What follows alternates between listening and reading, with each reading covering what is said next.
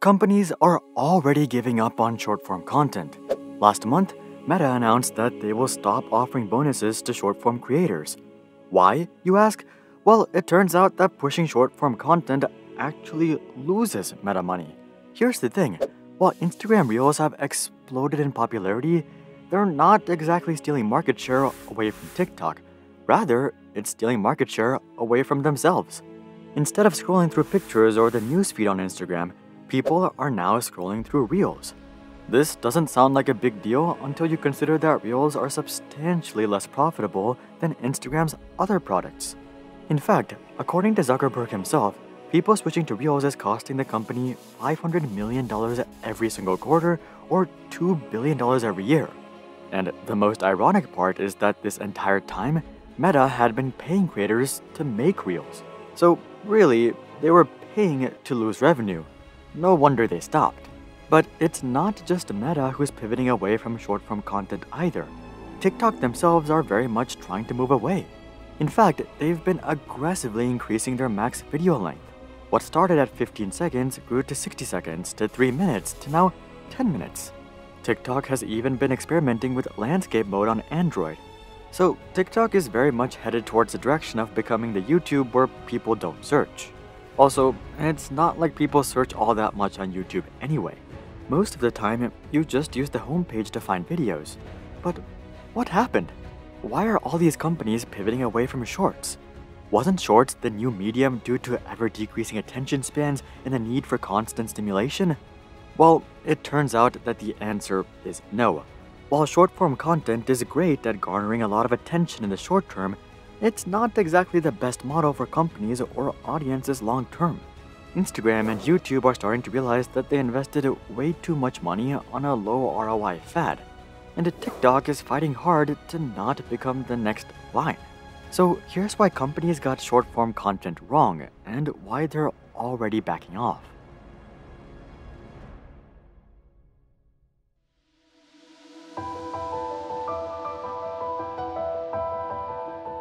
All successful creator-driven platforms need a strong base of creators.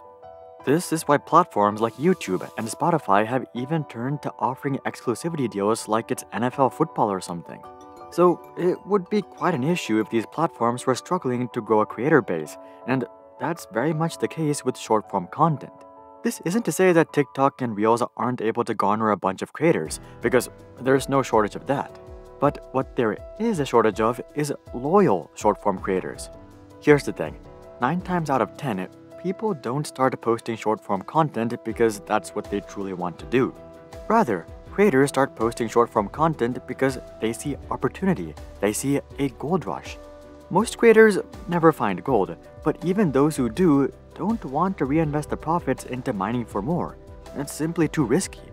Rather, what they want to do is sell the gold and start a stable business. In other words, they want to switch to long-form content. Much of this attitude can actually be explained by the algorithms used to promote short-form content. Your follower count on short-form content really means nothing. This is why it's such a gold rush. If you start posting today, you have as good of a chance of posting a viral video as someone with 10 million followers. Actually, I take that back. If a creator has that many followers, they're probably pretty good at making viral content. But the point is that the pivotal factor is the content itself, not the follower count. While this is great for new creators, it's absolute garbage when it comes to longevity. Creators are forced to always keep up with the latest trends and to put up something that can go viral instead of creating content that's actually impactful and meaningful. This is why you see so many TikTok stars that rise out of nowhere and then disappear faster than they blew up. Recently, I was watching an Iraq video where he trapped 25 TikTokers inside his house. Many of these creators had millions, if not tens of millions of followers. So I don't know if it's just me, but I had no idea who any of these people were. Let me know down below if you were in the same boat. But anyway, even creators who enjoy making short-form content want to switch to long-form because it's simply the smarter business decision. That right there covers basically 90% of short-form creators. The other 10% are actually already long-form creators. Personally, I'm guilty of this as well. A lot of creators have figured that they might as well try adapting their regular long-form content to short-form. The mentality is usually, If it works, great. If it doesn't, not a big deal. So, little to say, no creator on TikTok, Instagram Reels, or YouTube Shorts is really loyal to said platform. For all of them, short-form content is really just a springboard to garner attention or a medium to expand their existing long-form content. So, when you're trying to run a creator-driven platform with such people, well, let's just say it's difficult to say the least. But building up a loyal creator base is just the first of these platforms' worries.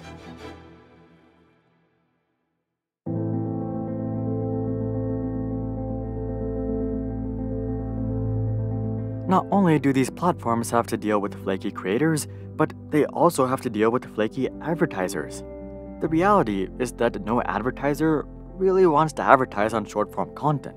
This isn't to say that short-form advertising is always ineffective. Beheza, for example, has shown time and time again that short-form advertising is not only effective but can be super lucrative. But with that being said, shorts just don't vibe with most brands. I mean, can you imagine GE making a TikTok ad about the refrigerators or Intel making a TikTok ad about the new i9 processor? It just doesn't feel right.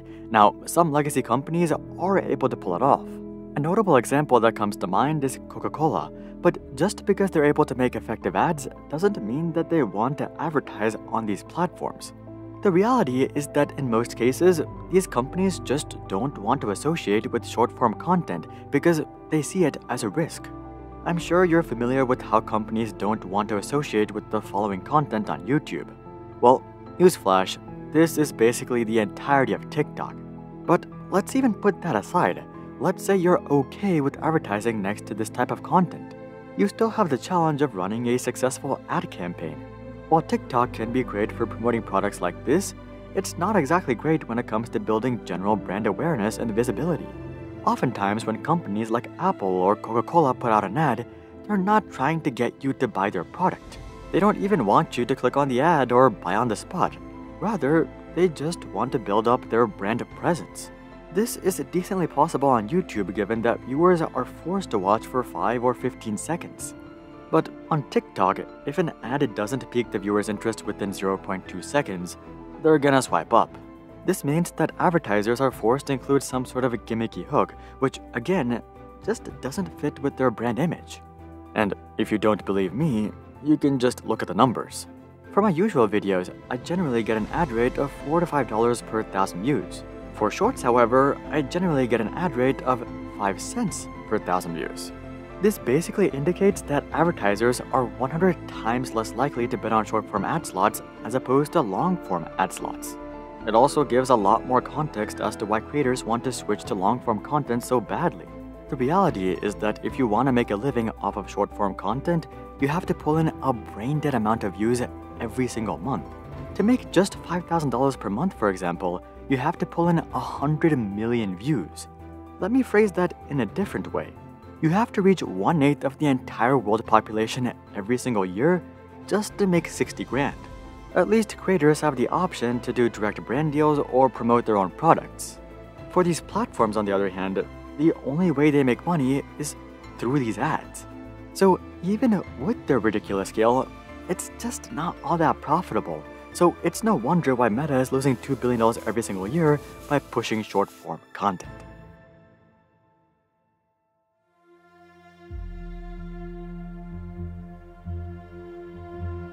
While unloyal creators and hesitant advertisers are no doubt a pain in the neck, at least there's some hope with that. As more modern companies start advertising on short-form platforms, ad rates should go up, which should make creating short-form more worthwhile for platforms and creators. But something that these platforms can't recover from is a waning audience.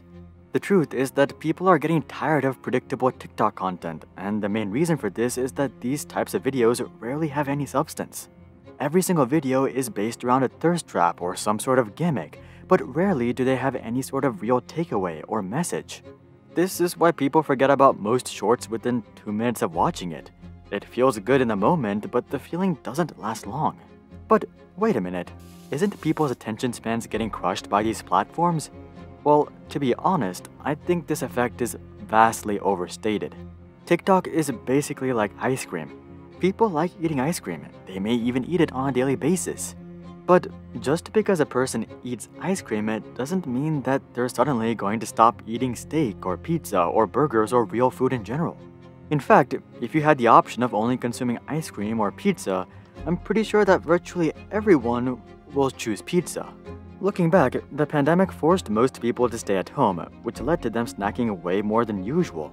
But as people return to their normal lives, their social media diet is also returning to real food, and this is already evident in the stats. In 2021, TikTok rose to be the most popular domain in the entire world. But in 2022, TikTok fell down to number 3 as Google and Facebook regained their leads. And looking forward, it seems like this trend will only continue as TikTok is looking more and more like Vine. I know that most of you just remember Vine as a big failure, but Vine was actually super popular for a period of time. In fact, at the end of 2015, Vine had as many as 200 million users. Why did Vine fail then, you ask? Well, you can take it from the horse's mouth itself.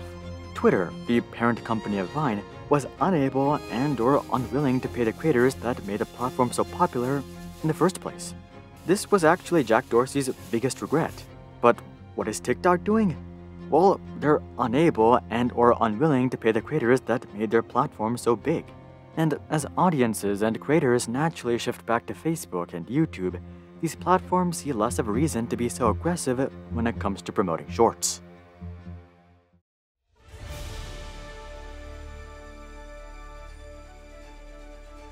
In the end, it's not surprising why companies are backing away from short-form content.